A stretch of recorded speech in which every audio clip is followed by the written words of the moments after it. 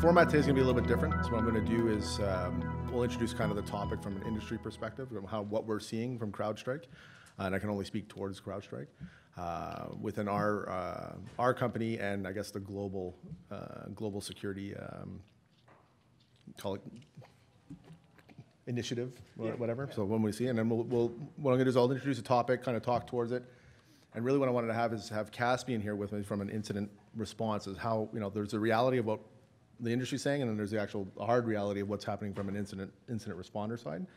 From that is talking from a recovering CISO, right? So there's a manufacturer saying it, there's the guys on the front line saying it, and then there's the actual executives and senior executives saying, okay, well, this is my reality. So we want to leave it interactive. We'll leave a little bit more time at the end because we really like to get into a conversation with the audience about some of the challenges you guys have, right? We can talk about the world or the reality of an 18-minute breach and what that really means, and then really kind of get down into the nitty-gritty of real life and what happens every day.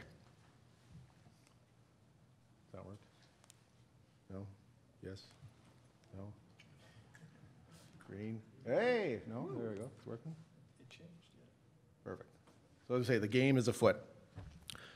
Reality today is we have to look at the attacker timeline. So it's not the same as it used to be. We're way more advanced, way more tools.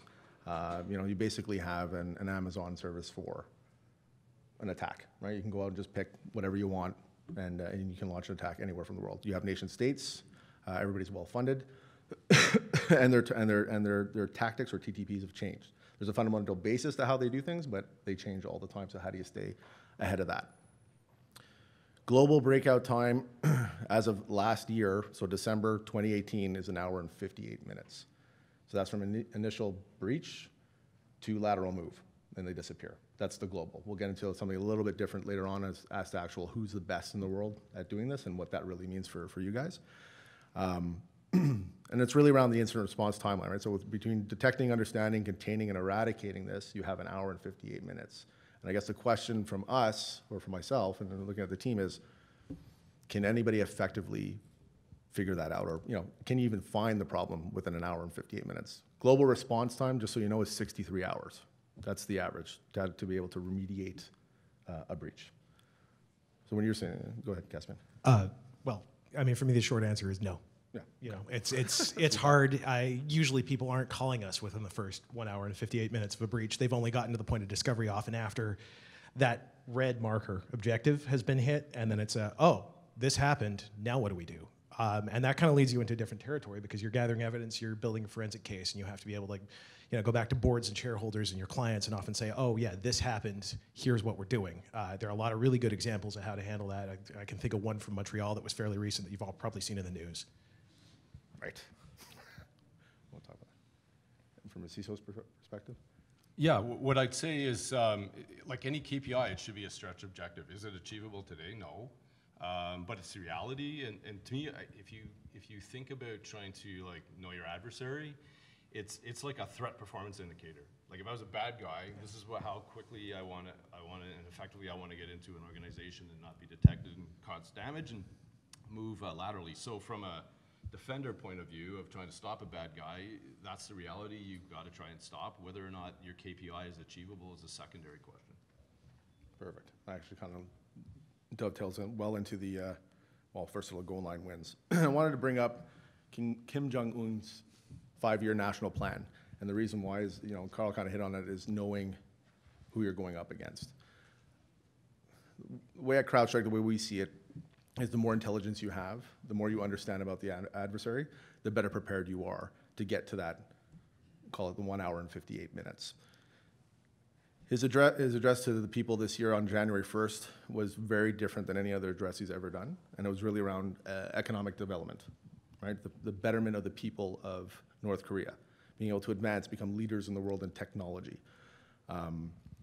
He mentioned economy 38 times, and he's never mentioned economy before ever in any speech. The reason why that's important is you need to understand the motivations of your attackers, right? So at the surface, looking at his speech, it sounds, it's quite as what you'd want your leader to do, right? Focus on the people, focus on the economy. But how do you get that done when you're in a repressive regime who has amazing propaganda, probably the best in the world internally. You have the sanctions, you got the South Korea, and you've got everybody against you globally. How do you do it? How does that make sense? How do you become an economic leader? How is it possible, and why does it matter? So if you look at the Colima, which is one of the threat actors that we have, and we call him, the spoiled child or burglar or part military power. He's really a dirty pirate, but anyways, we'll leave that. It's really they go on a different way to get it. They steal it. They're going to steal IP. They're going to steal dollars, right? That's how you get it. It's very important to understand their tactics when the Colima comes into your environment, right? It's a nation state. We had it recently with Google. There's another one that passed. So if you're in the Play Store, it's the 5th one in the last 18 months of a valid app actually targeting companies and end users to steal cash. They pass through all the certificates for Google Play Store. And just as a side note, like we get a lot of, I do strategic consulting as well as IR work, and a lot of my clients would always ask the same question when we were talking about stuff like this. Well, what do I have that they could possibly want? You know, and it's kind of a, oh, well, they're going to come in and steal my passport information. No. They're there to get money. That's what they're after. And a lot of times when you frame it as what do I have that they could want, you're not really thinking about the defensive parts of this, because what you have may not necessarily be the same target that they're after, but it still puts you in a position where you're being breached. It doesn't matter what you have. Your stuff is now going to be all over the internet, and that's problematic. I'd echo that. I think one of the jobs of a CISO is to talk in generalities and make proverb quotes with respect to security. So to paraphrase, I guess, Sun Tzu and Delphic maxims, it's know your enemy, know thyself, especially know your network, because there's an asymmetric advantage of the bad guy. And understanding sort of kind of the where John is getting at here is not just who the threat is and what their techniques and practices are, but it's what's their motivation. So doing threat assessments and understanding what are your crown jewels and why are people after you and what's their intent is as important as sort of the kind of generic best practices of security. Yeah, the intent's a big one, because you can defend against intent. You can't defend against some unknown cloud adversary who is just, amorphous. Once you know what they're after, though, it doesn't matter if it's something that you think is important. You can defend against that. Correct. And then we'll let it off with the principles of Juche, which is basically independence, right? So being economically independent and military, that's kind of the motto of North Korea. And when we go back on the propaganda, I mean, they're very good, considering that their national animal is a Pegasus. And everybody believes that they exist. So anyways, moving on. I want to leave this slide up here. This is the big one. This is the breakout times, and this comes as of March 2019. And if you actually look at that, Russia is by far the leader in the world. It takes them 18 minutes to bust in and move laterally, and they're gone in your environment. Can you even detect that they're there within 18 minutes? Let's be honest. We get asked that a lot, actually. And the truth is, yeah, you can. You probably can. You're not going to see it in the 18 minutes that they were there. You're going to see it after the fact when you get called by someone else and they say, hey, we found your information on the internet. When your EDR systems actually report that there's evidence of lateral movement, and you're finding this out. So that 18 minutes right there, and this is unfortunately kind of a theme that I keep going back to with a lot of this stuff, is that it is a good goal. It's a good idea to actually be able to get to a point where you can detect that, but most people aren't going to be able to immediately. And there's another thing about this, and this is always something that we kind of like joking about, like if they're that good, they won't get detected. Well, there's your answer right there. They are that good, and sometimes they don't, So many animal quotes here. Yeah. I guess I agree with that on the breakouts times and the understanding that the Russians are, say, more superior or more effective than another adversary. But back to the threat assessment of who's after you. So I don't have to solve all the animal problems. Right. I just have to figure out in my company which one's after me with what intent. So like I'm not wide. I'm narrow and deep on figuring out, okay, it's that particular threat, whether it's a panda or a spider or whatever, and I need to focus on their techniques. I don't have to, almost like the MITRE attack vector, I need to focus on the most probable use cases and work on those. Yes, all these other people could attack me, but let's talk about the most likely one and try to stop that.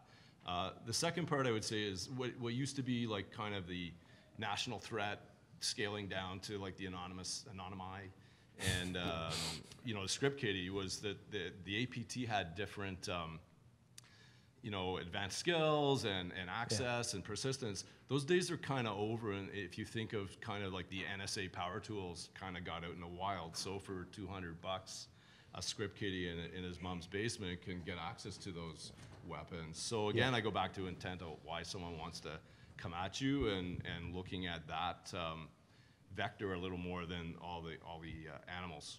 And that's a good point, right? So we put that up there as, you know, that's kind of the benchmark of what's going on. And you got to realize that Russia, that 18 minutes, that's a targeted attack, right? So that's very specific to somebody. So it could be an energy organization.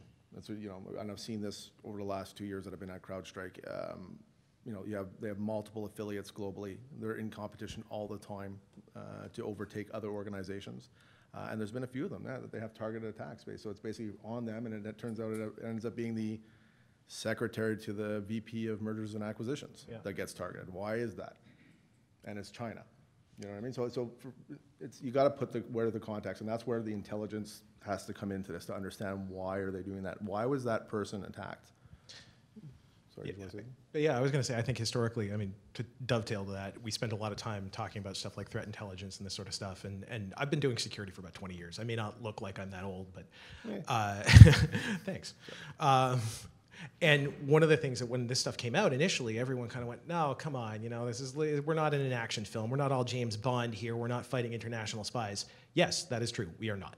However, these are still things that happen. These are still parts of the reality that we're going to have to deal with as people who are doing security in this world, because everything is connected. And realistically, if it's economically easy for a state actor or pretty much anybody else, and my favorite one here is the spider at the bottom, e-crime, because that can literally be anybody. Like we track our threat actors at CrowdStrike, and we actually see these guys, and some of us have gotten to the point handling these cases where we might even know the individual behind it. We're never going to be able to attribute it back to that one person, but it's kind of like you've developed a signature for this person. And you're just like, oh yeah, here he comes again. Like there's that one guy in, you know, his mom's basement in Georgia who is just going ahead and putting out that malware, and surprise, we've got another case. So for me, it's yeah, get to know your threat actors, get to know these groups. And yes, this does sound a little bit militaristic and a little bit like a James Bond movie. That makes it fun. It doesn't mean that you're chasing spies all day. That's all. Yeah, I want to echo on that. It's back to intent, right? The e-crime people are more of a mercantile group, and it's not personal, it's business, right? So you can't really, if you picked a threat, be it the Russians or the Chinese, you still have this other orthogonal approach that just says anyone can, if anyone wants to get at you, they go through kind of the hitman approach, right? Yeah. It's like I say, they don't have intent, they're just mercenary. Yeah. And I was watching one of these, our presentation at another seminar last week, and one of our threat intelligence experts, he focused in on, to your point, to the e-crime. And I asked him after, because I had to go back in and out, and I said, well, why'd you focus there? He said, well, he goes, the Russians, North Koreans, China, and Iran are usually targeted attacks. He says, the e-crime is interesting, because yes, it says 9 hours and 42 minutes, but you got to realize that's a global deployment. That's not a target attack. He says, that number is more impressive to me than a Russian 18-minute. That's millions and millions of endpoints being affected in under 10 hours. So just food for thought. It's kind of spectacular, really. Yeah, it is. Just one more comment there. The last time CrowdStrike profiled me, I think I came out on the weasel food chain. I thought it was otter. Otter. Okay, Moving sorry. up. I'm moving up. Trying something Canadian. Cute, yeah. We'll go with weasel. Weasel's good. Weasel's good. So what does that mean? So yeah, survival of the fastest. 1-10-60 rule, and this is kind of how CrowdStrike benchmarks it internally for us. So it's basically 1 minute to detect, 10 minutes to investigate. Is it showing? Yeah, it is. Mm-hmm. And then 60 minutes in order to remediate, contain and remediate this problem. And this is the leading organizations in the world strive for this, and it's a constant challenge. I don't know. And Caspian can possibly talk a little bit more about this, but for me, I don't know if we've actually seen any organization get there yet, or they have been there, but they can't maintain it. Yeah. It's a lot. Right? I've seen organizations that get close, and I think maybe there's some people in this room that work for some of these organizations, but the thing is that it's not a consistent thing, because just the time to detection isn't going to be 1 minute for all cases. You know, time to investigate, that's going to depend on what you've got in terms of available people to actually investigate, especially if you're dealing with multiple incidents, which most people are. You know, you're not going to be running one IR or one detection. You've got all this stuff that's coming in across your networks because your networks are large and you have massive footprints. So your time to investigate is going to be dependent on the workforces available. It turns into a project management problem, not a hard security problem. But project management becomes a hard security problem when you don't have enough people available. And then time to remediate, it's the same thing. Do you have the expertise on site? Do you have the people there? You know, and this is where, yeah, 11060, that's an ideal goal to strive for. That is like cleanliness next to godliness, if you want to put it in that direction. But there's a lot more going on there that has to be focused on, and a lot of that goes outside of the IR process too. Right. So what I would say about the 11060 thing is the one as a CISO that's trying to keep his job for more than 18 months, which is the kind of half-life of most CISOs, it's the 60, right? So do I care that I detect people infecting me in 1 minute? Would be nice, but the one that's the killer is the 60, because what you find is your current state systems and the people thereof are it's not yet real time and not, fully continuous monitoring. It's very hierarchical in terms of moving logs up through defense in depth and through people in tiers. It's very linear in terms of most investigations are very non-linear. You're going all in very different directions. So to kind of go from current state to future state and hit 60 minutes to prevent, for lack of a better term, you need to do three things, in my opinion. One is start to prioritize. You can't go after everything and every log. Number two is settle for resilience. Yeah, people are getting in, but so what? Let's talk about the ones that are moving fast laterally. And the third thing is innovation, right? You're not going to use old tried and true techniques. You're going to have to go analytics and AI and whatever, right? And the second problem with that is so are the bad guys, right? So you're into a different kind of space race. I feel like, I used to describe this to actually a lot of people, because we all have family that, oh, you work in security, can you tell me about the latest malware?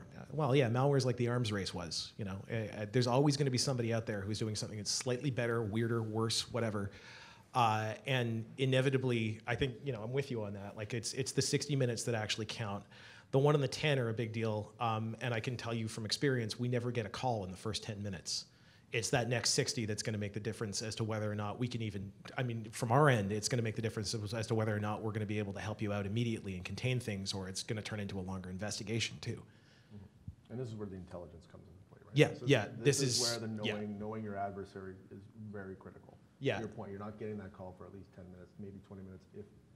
So John's really quiet and he's off mic, but he basically said this. Sorry about that. Yeah, sorry. This is where the intelligence comes in. This is where the intelligence comes in. Yeah, no, just understanding your adversary, really knowing who you're dealing with and their tactics, right? So we'll talk about it in another slide, but TTPs will change. They'll evolve over time, but the fundamentals of how they do things remain the same. I'll go to the next slide. 1 minute, 1060. We go through that. This is an interesting one. So I guess for a good prevention or policy, I guess internally, is really having to feed your stakeholders. But you need to identify who those stakeholders are, right? And so, and I'll get Karl specifically to start on this one, but from a tactical perspective, from an operational perspective, and then strategic. What does that mean to a CISO? And then transversely, what does it mean on as far as an inside incident response? Oh, yeah. So I'll start in the top floor. I think the big thing that the tools and the new approach can change is kind of what I would call a silos. So you have a really good team environment in a large security SOC or as a CISO even, but everyone's in their funnels, right? The IR people and the governance and response people and the eyes on glass people, they have a silo and they're good at it, but the crosstalk isn't there. Mm-hmm. And so if you look at how they've laid out the tactical and operational and strategic teams, it's compensating for that, saying you should have one of every type of person, ethical hacker, get them all in a room and start to compare notes. And now you're, as opposed to like building a big data lake and kind of getting all the logs and working the data, you're working the insight. So I want to know, you guys in UEBA land looked, and you guys in EDR looked at stuff and you came up with an idea or an insight. Well, now let's start sharing insights as a cross-functional team. And I'd add, there's still a north-south problem, not a network one, but organizational one where, okay, the IR people are down there doing all that, and the CISO kind of shows up in a suit and pops in and buys some coffee and asks how's it going. How's everybody doing? All right, Exactly. cool, great. Yeah, keep up the good Problem work. solved? Yeah? Okay, good. You know, and send me the kind of pie chart with the risk analysis, Yeah. or the root cause analysis. I'll go back up to the top floor and explain to them what's going on. Yeah. Well, no, that you got to get in the same situation room and start, yes, outwardly focus and talk to vendors and talk upstairs, but be part of that team in a sort of top floor to shop floor. Do you remember the A-Team? You know, the show? I pity the fool. Yeah, the CISO is the face man to me. You know, when we're doing this, there's got to be somebody out front. I mean, maybe he's the guy with the cigar whose name I can't remember, but George Papard. there we go, George Papard. Yeah, but there's always got to be somebody there who's actually not only coordinating things in that sense and talking to management, talking to the board, and talking to the people that need to be talked to, but also shilling the team so that they get their work done and bridging all these gaps. Sometimes it's 2 people, sometimes it's 3. Frequently, it's just 1. And it's a lot of work. I love it when a plan comes together. From kind of this side and this slide side, you know, I don't just do IR, obviously. I've done a lot of proactive consulting with people. And when we look at silos, and I'm glad you used that phrase because it's actually one that I love. If you've ever looked at a grain silo, they're very hard to destroy. A little bit of trivia for you. It takes a lot of explosives to take down a grain silo. And I live in Montreal. We actually have a whole bunch of them around the city that we can't take out. And one of the things about that is, yes, they're beautiful, but if you're inside one, very little actually gets out of that silo until it rises to the top, goes across, and then comes down to the next side, or you feed it from the bottom. And a lot of what I've seen work well for people is when they've got that crosstalk going on at all levels, and it's not you've got to report up through the chain of command. Yeah, we have processes for that, and those are important. And from my end, they're extremely important because then I can see that information feeding in. But it's also important that everyone's actually properly communicating. And frequently, I find what holds up a lot of our incident responses is that we don't have that communication. There's stuff that was just never brought to the table, you know, earlier on in the response process that should have been, that comes out later on, and we're like, oh, well, I mean, you had that technology there all along. Why didn't we just leverage it in the first 10 minutes instead of spending 5 weeks chasing after this other thing? So there's elements of this where unifying tactical, operational, and strategic are actually a really big deal for me because I'm often going to be the one person on the phone with one person who has to have all that information and feed it back to us. I think the other thing is on the cross-functional teams is it goes from bad to worse, right? We're talking about cybersecurity and a SOC. What's happening is, okay, there's that's changing, but there's kind of a perfect storm in technology around, okay, there's IoT, there's cloud, there's AI, and you're starting to say, okay, there's a SOC thing that we all got to get out of silos, but what about the NOC? And what about all these other things that are traditionally not security? And yet the problem can start out as a performance issue and then migrate over to a security issue. And it's kind of that cross-functional team is, there's not a leader, it's more like you said, a school of fish that someone's detected something and they've seemed to be running with a good idea. And you go, nope. And if someone else is taking over. So it's not just a security silo. We used to joke, Joe's here from the Bell SOC, but we used to call it the SNOC, right? You can't just have a knock and a SOC and have things come up and surf one across. You're going back and forth on a problem to see, is it just a performance issue or a capacity issue, or is it a related DDoS attack, that kind of stuff? One of my prior employers actually had, it was at a time, this was a while ago, we didn't really have a full security department. We didn't have an IR team. We had a bunch of really talented sysadmins, a couple of help desk folks, and 1 or 2 other people who knew what they were doing and liked doing security, and that was who it was. And I used to joke that it was like, you know, they're the IR posse because you only call them up when you need them. When I was doing strategic consulting, and when I still do this, I refer to this as the volunteer fire department problem. Because frequently you're going to be attracting the people who want to do security, and you'll get people who should be doing it. And frequently I see this on, especially like, I don't want to pick on web devs, but I see that a lot on the dev side, where it's no, that's not my job. Well, yeah, it's not, but it's also your job to make a product that works, or build a thing that is secure. So yes, it is your job, and you're coming with me right now, and you should come with me, even if you don't want to. Trust me, it'll be fun. But I think part of the problem is also getting that involvement from people. You can't make it look like what you're doing is a scary black art and you're a wizard. You have to actually bring them to the party, basically. Volunteer fireman, #1 person starting fires. Absolutely. Got to guarantee you got work, Nice. And really moving from reactive to proactive. I think we kind of touched a little bit on this, but we, ended off. We don't, another 5 minutes, and we kind of want to open that up for the crowd. But really, it's, and what I've come to gather and everything I've heard today and from every other conference and white paper that I've read is really, you have to enrich everything because context is king. Data is king, right? So without it, it's perfect. For example, the 1 minute might work. To your point, right? The 10, maybe 60, not so much. You really have to understand what's going on. You got to have that information. Behind every intrusion, there's a collection requirement. Understand this and get the resources to build the correct wall, right? And it always goes back to intelligence. It always goes back to understanding that adversary. Who's there? Why are they there? What's the motivation behind it? It's not, don't always take it face value. You got to dig. Yeah. Right? But you got to have that information. This is a really big one for me because I had an old colleague who, after I give this nice talk about all this stuff, and I was kind of like, yeah, you can do this, it's great. She was actually emceeing this thing, and it was a big client event, and she's like, well, Caspian, the problem is that none of our clients have a money tree growing in their backyard. And they can't just defend against everything. And the truth is you can't. But a lot of times when you approach security, especially as a new security person, or even when you've been doing it forever, we all fall prey to this trap of like, oh yeah, no, everything's on fire. We have to block all of the holes in the dike. No, it's actually important to prioritize, and it's important to figure out what the context is and what the threats are. Yeah, I more say an elastic sandbox than a wall. It's kind of a bend but don't break approach. And I'm here with the words, right? Like but I think for a CISO too, you're back to your point on ROI. Up till now, it's always been give me the money, I'll secure things. Now it's more be a business enabler. So we can't do everything. I really want to understand the value for money of adding these additional walls or whatnot, and that's the new reality in terms of like you said. One, you're not going to stop everything. You've just admitted that.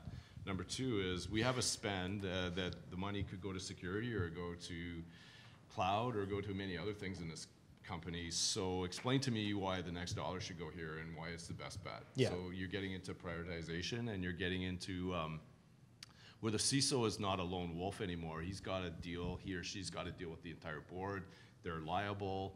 There's other, there's CFOs and CIOs, and now you're going to have to work across the C-level suite. Absolutely.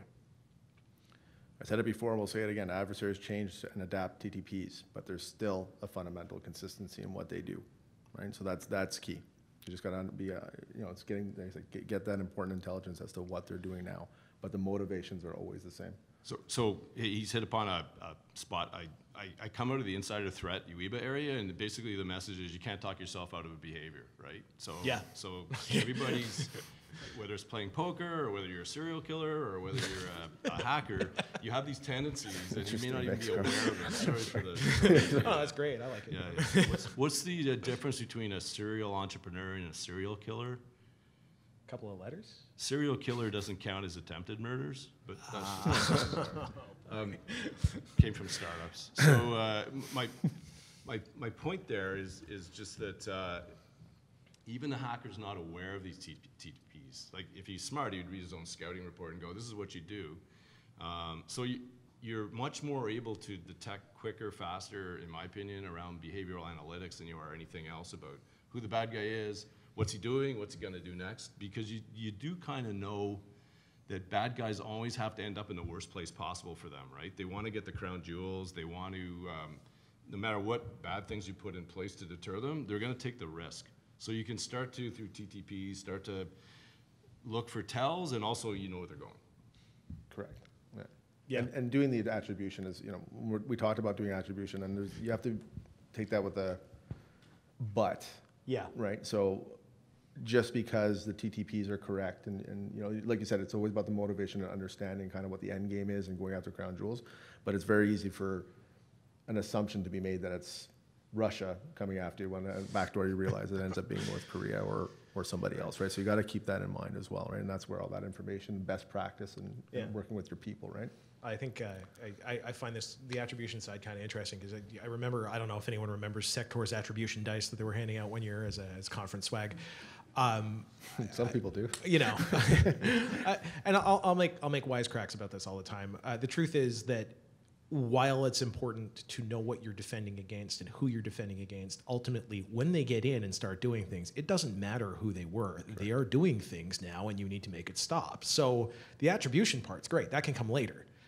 Knowing what your threats are first, knowing the threat environment, knowing the TTPs, we're going to use that three-letter acronym, but the tactics, techniques, procedures, you know, what color shoes they wear is maybe not as important, but getting to know those threat actors down to a point where you can actually say, yeah, they usually do this. Great. Attribution afterwards, well, you know, it gives you a nice pat on the back. It's kind of fun for the story, but it's not 100% It's a validation, necessary. right? Like Yeah, it's a you're validation. going through Yeah. saying, yeah, we did the right Yeah. process and we followed the right procedures to identify the yeah or no. That- Left or I right. think that's well put. It's not a KPI. It's not a 1, Yeah. 10, 60. You find out who the attribution is assigned to, so what? It's important to understand who your adversary is and why, Correct. but it's not on a timeline. Yeah. And there's no retaliation. There's no, you're trying to remediate. We're not the police. We're not the government. Well, okay, some of you are. But the point is, like, unless you're handing this over to law enforcement, unless legal's involved in a way where it's actually necessary, most of the time, yeah, it's handy, but it's not a KPI. Yeah. Right. And then the last is the silver bullet is people. And I'll leave it at that. Well, we'll say, you know, effective defense, we talked about that, but people are also your biggest, what we call it, risk, right? So it can be your biggest asset, but your biggest risk, your biggest exposure, right? So I think we've all seen that. I have a separate talk I do about this once in a while where I talk about doing security, and effectively, fundamentally, all security, it doesn't matter if it's cybersecurity or, you know, daycare security, you're always defending people in the end. Because you can talk about data, you can talk about your crown jewels and your assets, but fundamentally, those are always going to be attached to a human being at the end of the day. It may be a client, it may be your board, it may be your shareholders, it may be you. But the fact is, yes, it's people. It always comes down to people. Yeah, I'd agree. And I also think it's, yes, the skilled people in security that you need to better equip, and they're on point for security. I think kind of the security awareness and the lack of recognition that people are also your weakest layer. Yeah. That's always going to happen with social networking and social engineering, sorry. Freudian slip. And, I think in a business context, if you're the CISO, you start to realize, yeah, you know, the CIO and the CFO and all their people, they have other jobs. You know, they have finance and productivity and you name it. You're the security guy at the end of the day, and that's why you're on point for a breach. So expecting the rest of the organization to make security first, that's not their day job. So you have to figure out ways to enable them to do their job and yet be secure, to your point. Think of them as people you need to safeguard, not people that are the problem. Yeah, yeah. And that's my kind of big one. Oh, yeah. Back that's up your data. Remember, people, back up your data. That would be number 2 on my list. It's people, data. Yeah, right there. And that's kind of it for our talk tracks. We want to kind of open up the floor if you guys have any questions.